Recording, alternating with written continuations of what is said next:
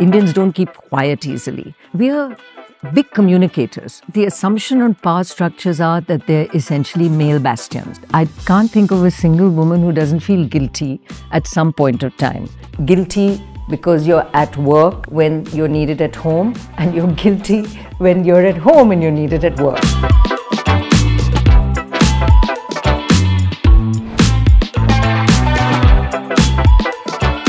Naina, good morning and welcome to Qunba. It's an absolute delight to have you here. What is Naina's recommendation as to how women can navigate power structures? The assumption on power structures are that they're essentially male bastions. The best way that women negotiate these initially is to not see these as glass ceilings. Sometimes we see glass ceilings where actually they don't exist, and you sort of bump up against it and find, oh well, it really wasn't there at all. My advice usually is you just do your best. You will be seen for your contribution of what you do at your work, and don't get too caught up in this issue of I'm a woman in a man's world, because it begins to make you behave in ways that will in fact possibly be detrimental to you. Women are often advised today that they will not push their case enough. So there's a little bit of, hey, I've done my best, I haven't been noticed. We'll not make a pest of ourselves in saying, hey, why have I not been considered, etc. I would see this in just my short journey from my office room to the loo. The men would just be jumping out of the woodwork, trying to track me there to push their case or have a little chat. And the women who could have followed me in there didn't. And I would always tell them, these are the opportunities you must look out for. A third area, the support systems we build. And this becomes important because what you have in terms of your boss, your mentors, your friends in the organization, and the support system back home are all very critical aspects of the freedom that you push ahead in that power structure so that you are not distracted. But the right organization, but also the right familial and mentorship structures in the organization and outside that help you rise to your full potential. What are two common misconceptions about women in leadership roles that you would like to clarify? I think one of the biggest misconceptions which really bothers me is that women bosses don't help women in the organization. I just don't understand where that comes from. But, my own experience has clearly been that the women in the organizations I worked in were just such fabulous team members that it wasn't even up for argument. The second misconception about women CEOs is that women tend to be more emotional. Now, I say misconception that women are more emotional, but is a woman CEO or leader more emotional in that role? I think not. Because you rise to an organization, you've bitten your lip, you've moved ahead, you've processed a lot of situations where when you have to be tough, you're tough. Having managed many prima donnas, how does the CEO give her one-downs feedback? The only way is to be frank and free in terms of that feedback. Too many of us duck giving the tough stories. Some of my biggest success stories with my team were those where we sat down and had the heart-to-heart. At the end of the day, every one of them came back to thank me for the input provided. And these are very tough discussions, very tough for you as a leader. I think the best way is often around a 360-degree process, which is a formal process where inputs are provided from the entire team. So you actually have data. It doesn't sound personal. You present the 360 data not as an evaluation.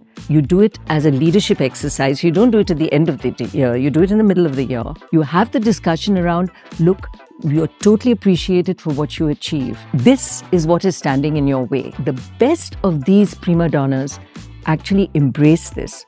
Naina, do you think the world is adopting something from Indian CEOs and Indians on leadership? Many large multinational companies, for example, that have Indian subsidiaries are learning best practice from their Indian subsidiaries to transport them abroad. As leaders, as a people, tend to be far more inclusive in the way we work.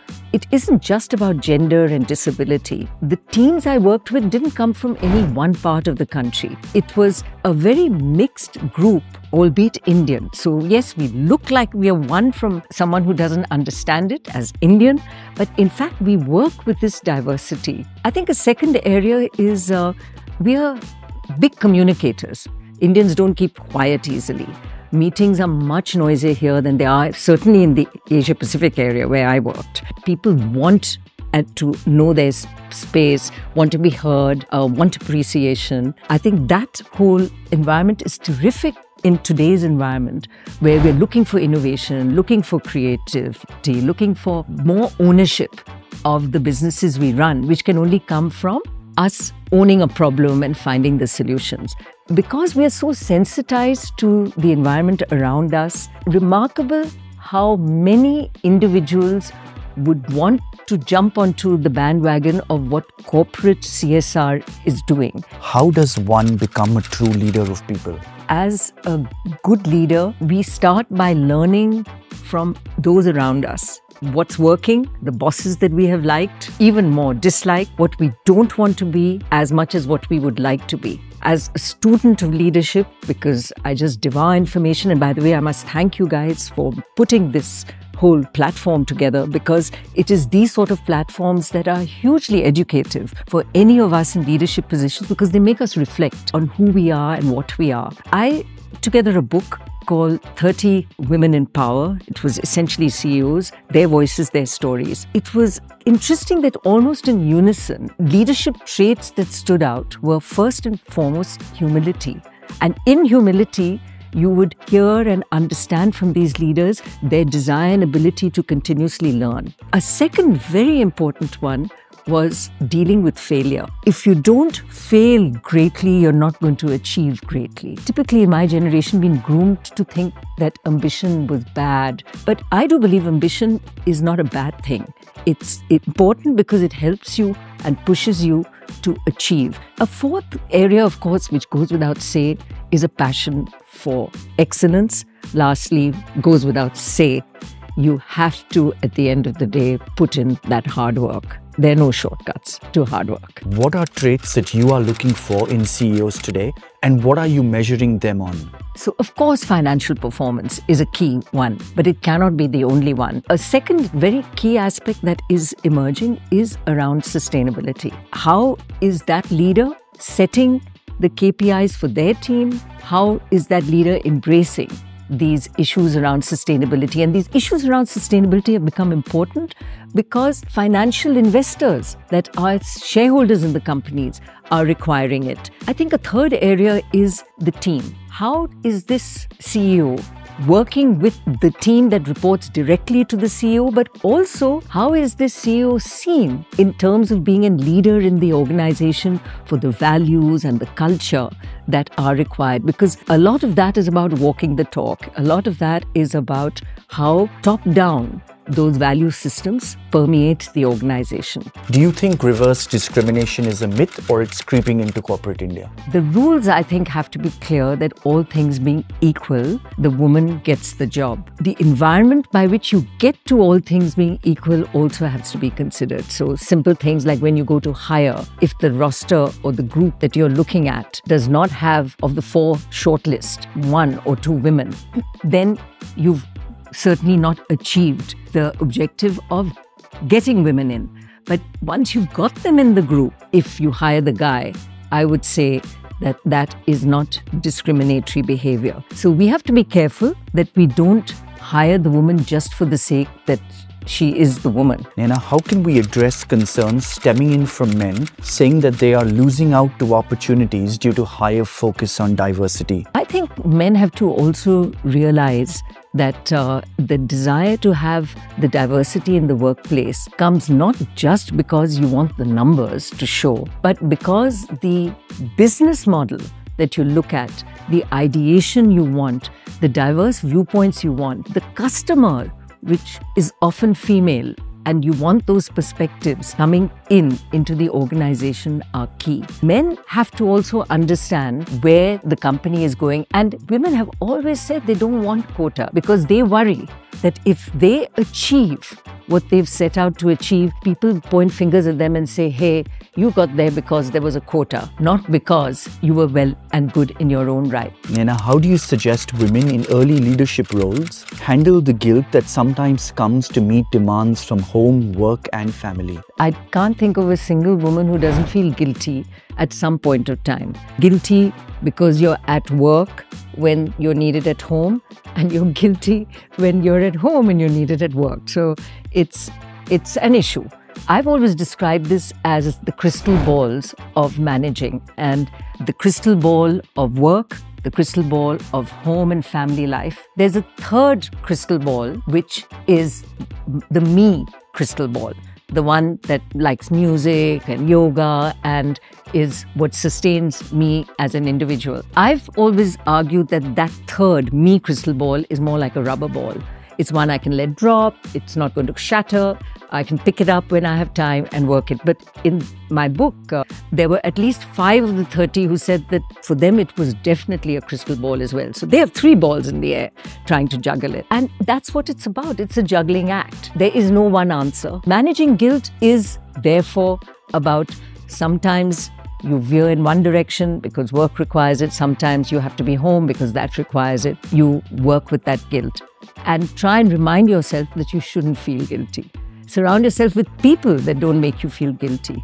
One of the pieces of advice I always give young women is don't get into fights with the family. Rally the troops. Make sure that everyone around you is your friend and out there helping you and celebrating your successes. What's a common career piece of advice that you completely disagree with? Do what your heart tells you. Now, the danger of that is it forgets that, yes, you should bear in mind that you work in spaces where you believe you have interest and where your heart is.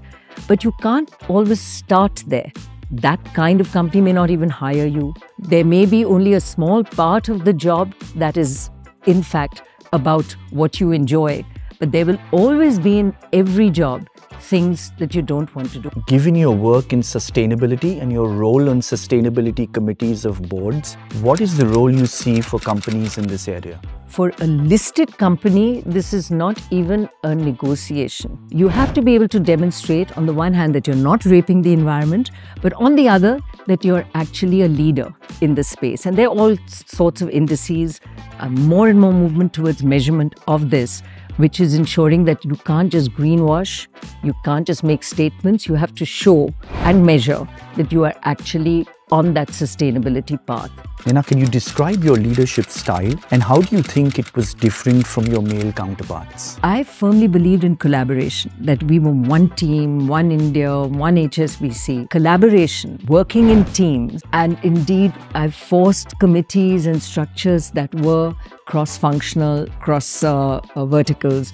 in order to ensure this. A second one was more communication, because with the desire to create this one organization, to make sure that we reached out at every level of the organization. And don't forget, a lot of this was happening at a time when we didn't have a lot of the technologies that exist today. And a lot of these meetings ended up being physical and were not that easy to organize. And if you tell someone, hey, these are the values you want to make sure that it's not their interpretation of that value. A third was a firm belief that as an organization, giving back was very important. And I was very fortunate. I worked in companies, and particularly in my last role at HSBC, with an organization that firmly believed in this. So the work we were able to do was about giving back around us, equally creating our internal champions, because we did huge programs where we enlisted our own employees to be part of those programs. What's the one thing you wished you knew more of about leading people?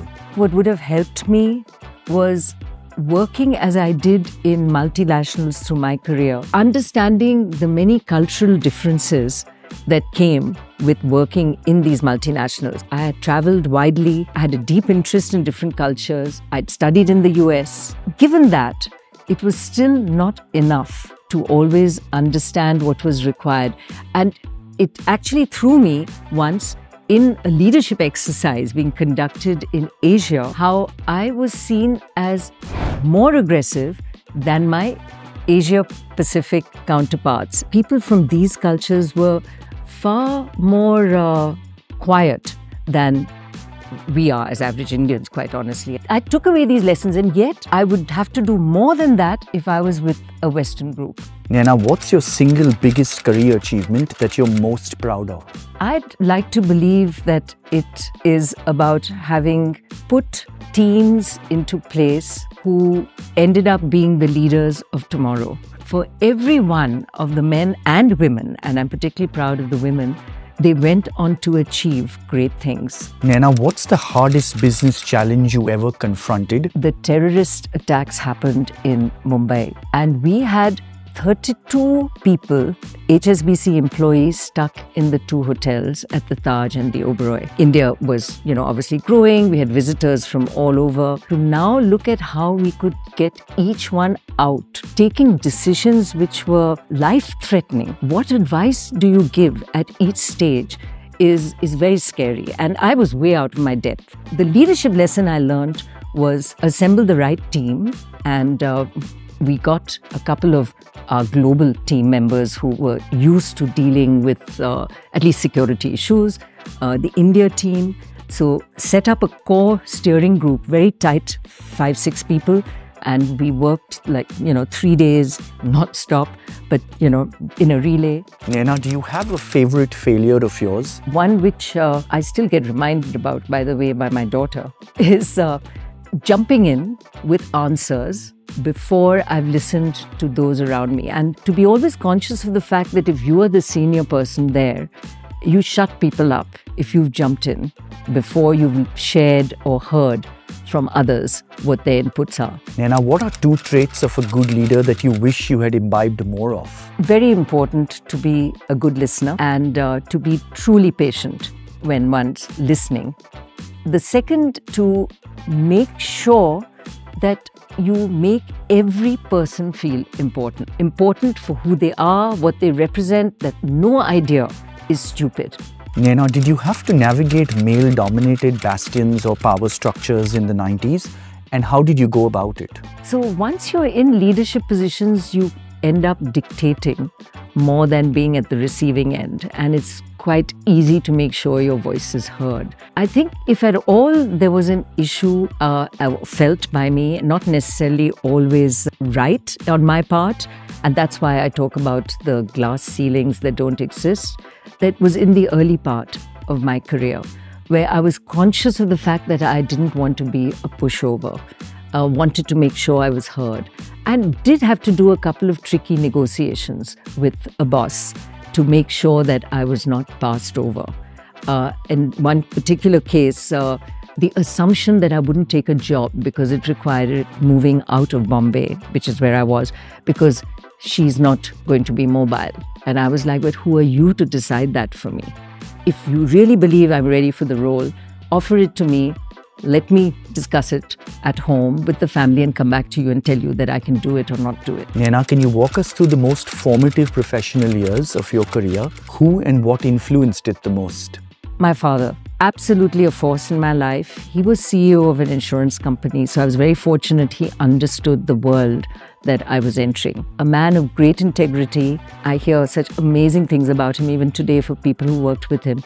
He's the best tutor ever. Then my husband, who became the person who enabled me to execute my dream. What's been the most useful leadership advice you ever received? Who did it come from, Naina, and what did they teach you? An executive assistant who came through right after the bombings in Mumbai, where there was a general alert that had gone out that no one was to risk coming to office. I arrived in office as a manager, so I believed I needed to be there, to find that she was there. And I'm like, she's left a 3-year-old child with a neighbor. She came from miles away and was never going to be able to do it. So I was furious. Why are you here? You know that you should not have taken this risk. And she said, I just knew you might need me. I was like, if this woman can put everything into her work in this manner, who am I to ever think that I'm doing my best? Who is inspiring you today and why? I'd like to believe my daughter. She's 32. She works in the areas to do with environment, but mainly because her friends are the future. The way they think, the way they work, and in this particular case, the field in which she works in, are a great inspiration for me. Naina, who's been the greatest influence on your journey as a CEO or a leader? Indra Nooyi and people like Christine Lagarde, women leaders in terms of how they saw things evolving. If you could trade places with anyone in any industry right now, who would it be and why? Someone like Ila Bhatt, for what she stood for. She created the Self-Employed Women's Association. Millions of women through women empowerment programs that have become masters of their own lives. Naina, who is someone you are inquisitive to meet? Who would that be and what would you ask them? Talk further with Ajay Banga, who I do know at the World Bank, to understand how he's going to now reposition the World Bank, which is what is being discussed, and how the future of the World Bank is going to impact the world and humanity. Naina, your quick fire with Qunba starts now. One thing you've learned never to do as a CEO. Be impatient. One thing you've learned always to do as a CEO. Listen. One thing you wish people knew more about you. My love of wildlife and classical music. One leadership practice that you think is most underrated or unused. Collaboration and working with teams. One standout trait that will always get you a job on a board that Naina sits on. Respect for others. One-line career advice for women in their first job. Don't see glass ceilings where they don't exist. One thing to keep in mind while managing millennials. To ensure engagement in the organization through community work. One piece of advice never to do managing millennials. Be too dictatorial. A job offer you regret turning down. With a competitor, but no regret because I joined the right organization. Your proudest career moment? When I became CEO of HSBC. The first thing Naina does in the morning, the last thing she does at night. My morning cup of tea, sadly looking at my phone and clearing all my last-minute emails and WhatsApp messages. What's been on your personal to-do list for the longest time? To work more in the environment and wildlife spaces. Naina's most prized possession is? My dogs, if you call them possession. Naina Lal's top 3 upcoming Indian CEOs to watch out for. Zerodha, CEO Kamath, Nykaa, Falguni and what she's created. I'd like to see what Invest India does under its new CEO. The Women's Reservation Bill in one sentence. Too long in coming, but wonderful that we have it at long last. Naina Lal Kidwai's legacy will be? To be remembered as someone who cared. If you had a gigantic billboard message out there, what would Naina's message be and why? To work with nature. Naina Lal Kidwai, it's been an absolute honor to have this chat with you. Thank you very much on behalf of Qunba.